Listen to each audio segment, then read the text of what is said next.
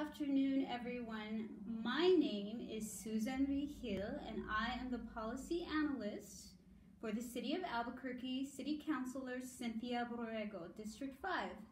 And Councilor Borrego has been actively working to help Albuquerque clean up and show respect for their city.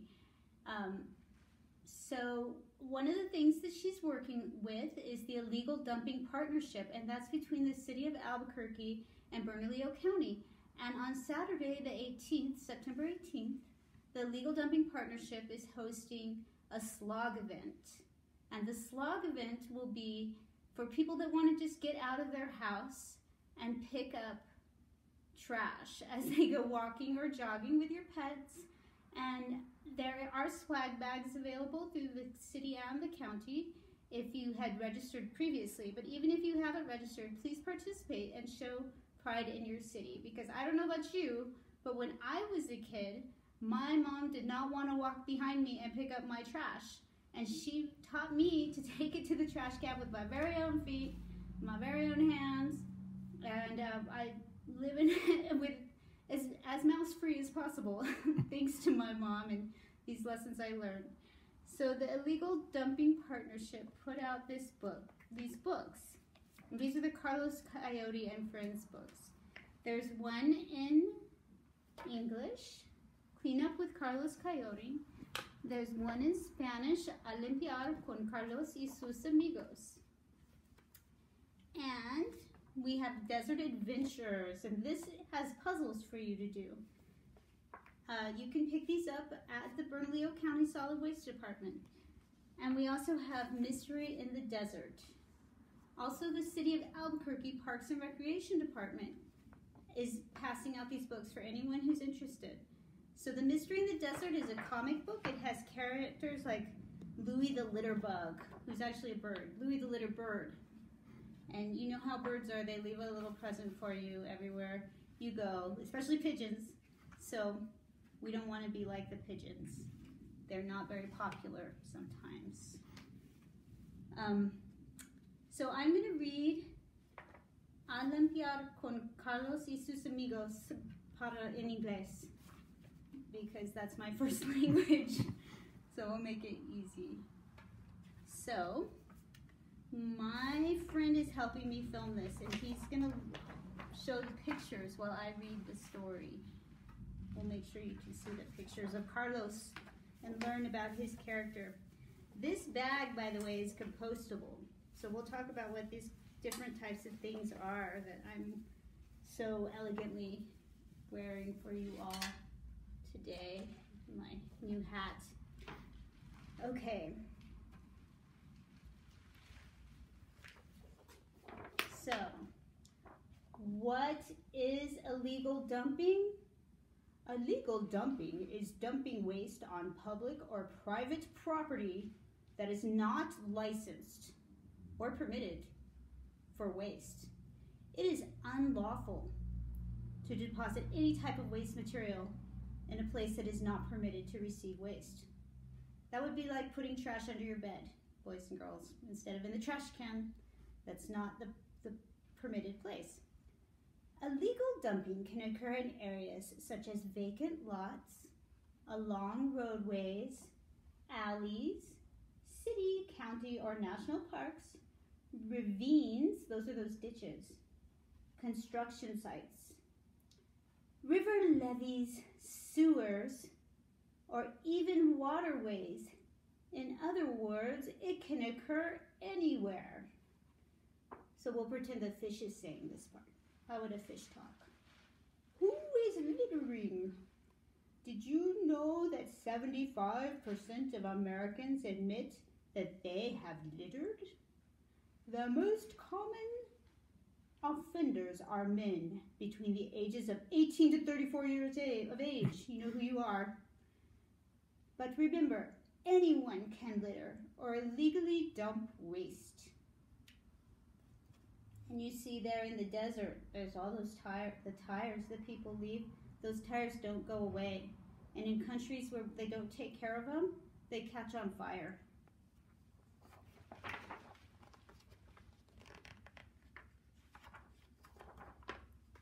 Next Here, the Illegal Dumping Partnership is really working to recycle those tires for us. Why is illegal dumping a problem? Illegal dumping is a serious problem because everyone suffers from it. Farmers suffer because fields and crops are destroyed. Businesses suffer because extra trash pickups can cost several $100s and it can be passed on to consumers. Entire neighborhoods suffer because trash is unsightly and it also harbors rats and other vermin. It can lead to decline in property values and lots of community respect. So other people don't find it as attractive as you might on my beautiful outfit. The environment suffers because toxic pollutants are released into streams, woodlands, wetlands, and all environments are harmed. I don't know if you've heard this, but sometimes fish will eat the waste and then it kills them. Public health and safety suffer because sharp or toxic objects can cause infection or physical injury. Next page. This next page is really Old West. You'll see when I show you the big reveal. Dun, dun, dun, dun, dun, dun. What are the penalties of illegal dumping? What does this remind you of? This jail. Looks like a place Billy the Kid would be put, stuck in. Maybe even just sit there without clean water. In the state of New Mexico, it is illegal to litter or legally dump waste. It is a serious offense and can result in criminal prosecution. That means that you'll have to go to that someone would have to go to court for littering and then pay a penalty. Depending on the amount and type of waste, one can be charged with a misdemeanor. And that's a pretty serious charge. We had a lawyer here, he could come and tell us about it, but the next highest charge is a felony, and you can be charged with a felony if you dump something very toxic, like sometimes paints. Fines may be as little as a traffic ticket or up to thousands of dollars. If I had $1,000, I would want to maybe get a new hat or go to an island, but not pay a littering fine. What is recycling? So that's what I know a lot about because I recycle. And I taught other people to recycle at one point. And I'll tell you, everything I'm wearing, except for one thing, is not recyclable. Can you tell what it is? I'll tell you at the end. I have these, my favorite drinks, this, and then this. Okay. What is recycling? Recycling is the practice of reusing items that would otherwise be discarded as waste. Recycling prevents useful material resources from being wasted and reduces the consumption of raw materials. So there's different types of things that we have in our world. Some things we call consumables, and that's what we actually put into our body or on our hair. And after we use it, it's just gone. So those are the consumption means that we're using those things. And then there's things that aren't reusable, that aren't consumption products. Anyway, so we can reduce the consumption of raw materials like this. This is made out of aluminum. If we recycle it, so if I just threw it into the dump, the aluminum would be gone until our great-great-great-grandchildren go out and dig it out because they don't have any more aluminum. But if I recycle it, then it can be used again for another can. And it is. They're actually worth money. Like, I think, 5 cents a can if you recycle them. So sometimes you'll see people going through the trash. They're looking for these guys so that they can make a little money. Get themselves a hamburger. What types of material can you recycle? Let's see if I'm changing my pages. Look at this, all of the materials. There's so many different things that we use, and these are all different types of like fabric or material.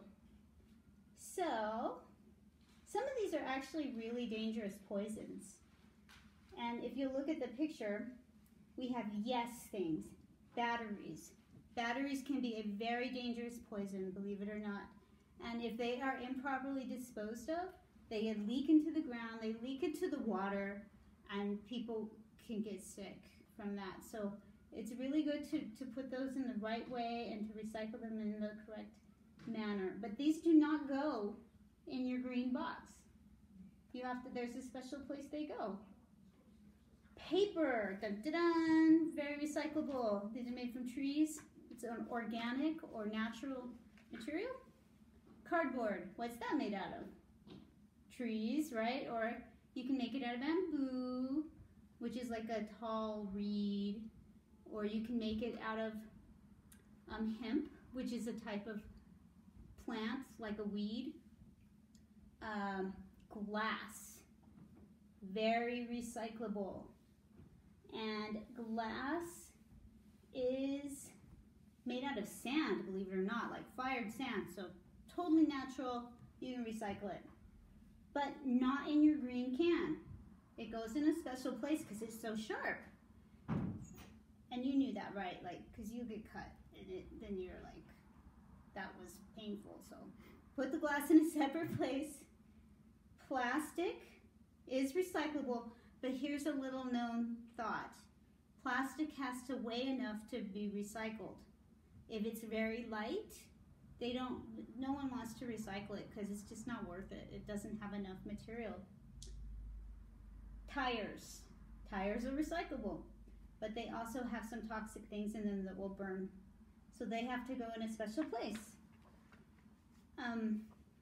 I've heard that you can make roads out of tires. There's lots of things that rubber can go towards. It doesn't just need to go sit in a big trash heap where it's a hazard. Things that are not recyclable. Guess what? Pizza boxes. Pizza boxes, cardboard. You'd think, I can recycle that. But once something is really greasy and dirty, it can't really be like reclaimed. It's just like contaminated with oils, and so we can't do the pizza boxes. If you wanted to do a pizza box, you've got to make sure that it's lined with tin foil so it didn't get greasy. Styrofoam. Styrofoam is a weird type of plastic that's like a spun plastic, and there's not much you can do with it. And in fact, I would kind of recommend not getting styrofoam ever. And if you do get it, don't microwave it, because it has some properties that you don't want to put in a microwave. It'll turn into a gremlin or some sort of monster. So, food bags. Those are too tiny. They're just tiny little things, and like we can't really get them and make them into a new thing. Light bulbs. Light bulbs are made up of like 12 different materials. If you ever look at one, you see there's like this little wire, and then the glass, and then the metal, and we can't separate all that stuff. That's what we call a mixed material. Hazardous waste like antifreeze and flea killer. Those are chemicals. They are there to kill things or to make highly complex engines run. And they're just very dangerous to try to mess with. They're flammable and you can't recycle them.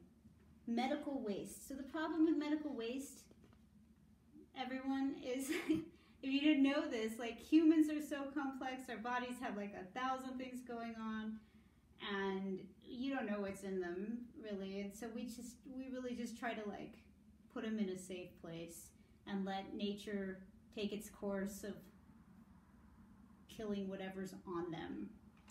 So we don't don't mess with medical waste. And in fact, if you have medical waste, make sure that you dispose of it properly. It doesn't go to the trash either. Because, you know, I don't know if you've ever been to a hospital or to a doctor and you see they wear gloves and stuff. There's reasons. And now with COVID, you know that especially. Like, we really try to be conscientious of what are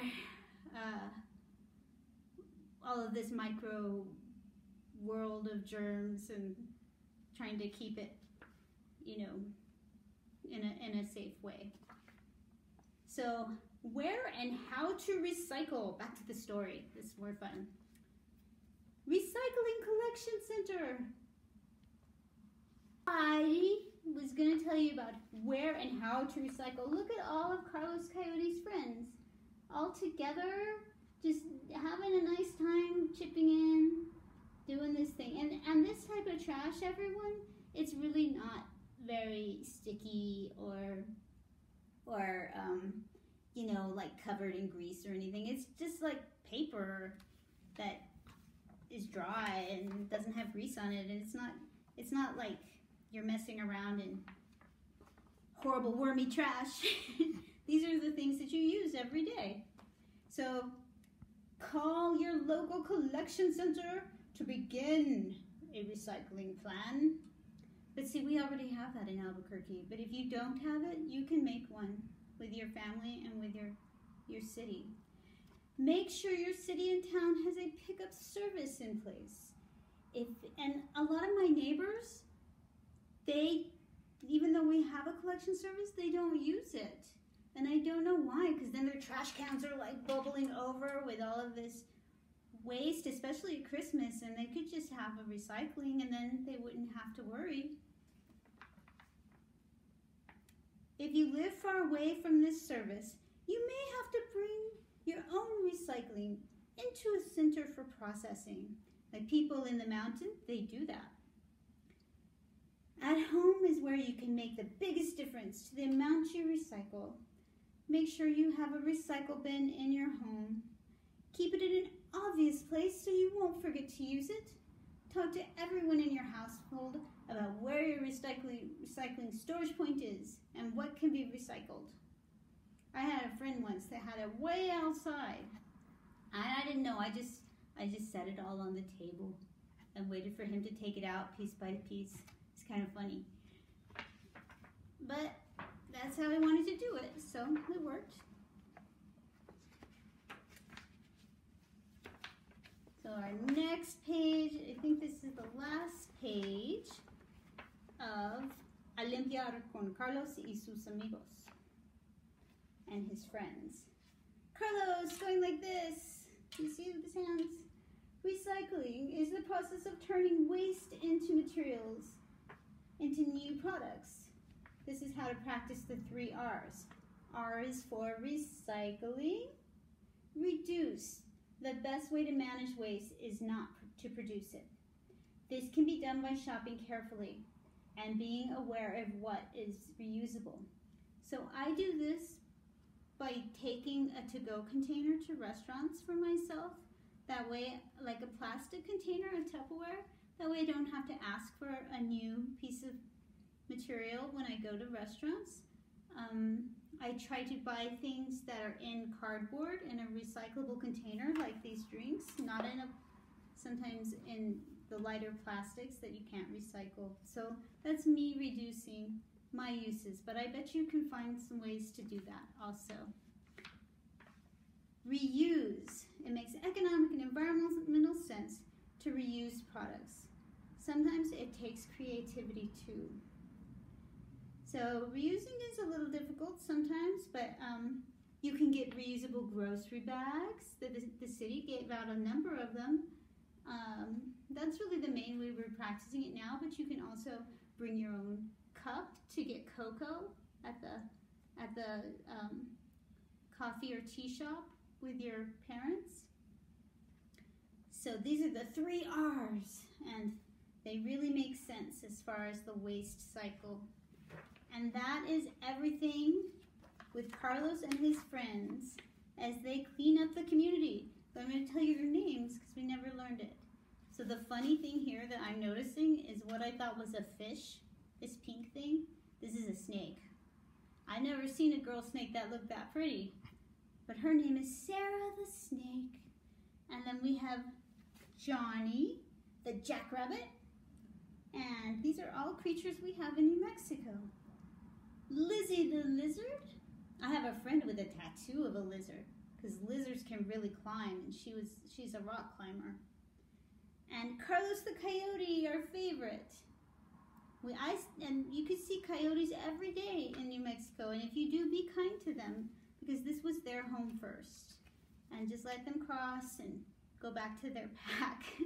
And hopefully they will find some other natural things to eat and not be getting into the trash in our plastic if we're doing our recycling right. So these are the books put out by the Illegal Dumping Partnership, which several counselors are involved with. Councilor Borrego is working to improve our standard of littering in Albuquerque to keep our city, show our pride here, and also we shouldn't be dumping in the arroyos. Those are places where animals live and where we like to bicycle and play. I know I do. I like to play there when it's not rushing with water. And then you might run into La Llorona, which is a totally different story. So as far as my outfit, I'm just going to go through it. These, I already said, are recyclable. They're actually worth money. Tin comes from the earth like gold, and there's only so much tin on aluminum on the earth. So we appreciate, and they're very easy to recycle and turn into new things for us. New cans even. This is just a piece of paper, probably wood. Comes from wood. That's the main thing that we make paper out of. But there are really some good other alternatives. This, believe it or not, this is the most interesting thing that I'm wearing today. And I can put like little, nuts in here when I get hungry and carry it around with me. But no, this bag is compostable. So it's not recyclable. It means compostable means it's made out of a plant product, and we can actually bury it, and it makes the soil richer because it will degrade. It becomes compostable. It goes back to the soil.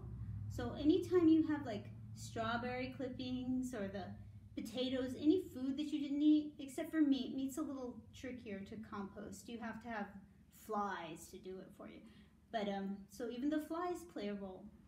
But like all of your vegetable stuff, you can bury it, and then when you go back, like a year later, it makes like a rich soil for flowers and things. And this bag, really useful, is a compostable bag.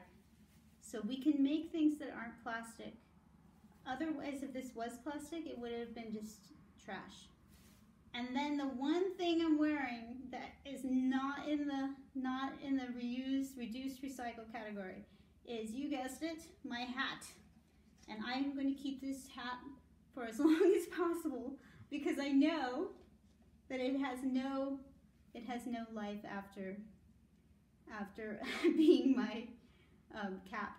So it is plastic, but it's such a small piece of lightweight plastic. You get these at hotel rooms that it won't be turned into any other products. So I'm really careful when I go to hotels not to open these things from their little covers, because I know I'm just making something for myself that is trash, plain and simple. But we're very lucky to live in this world with all of these wonderful ways of packaging our foods and sharing our food and our products that people have so creatively made. And I would really appreciate if we showed that if we demonstrated our gratitude for this world that we've been brought to here in Albuquerque by disposing of our trash responsibly. So thank you all for listening. It's been a pleasure. have a happy Lavender Libros Wednesday, and do the illegal dumping partnership on Saturday. Thank you. Bye.